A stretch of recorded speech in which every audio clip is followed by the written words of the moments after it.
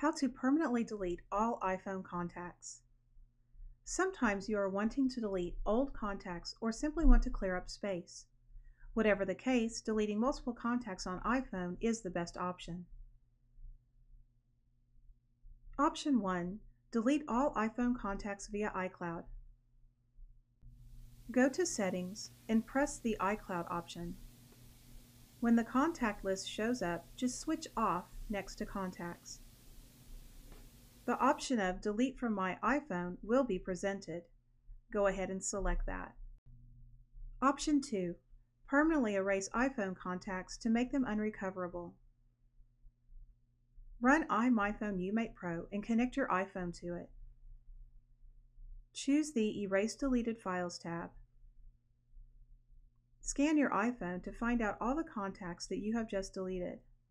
Go to Contacts option and select All.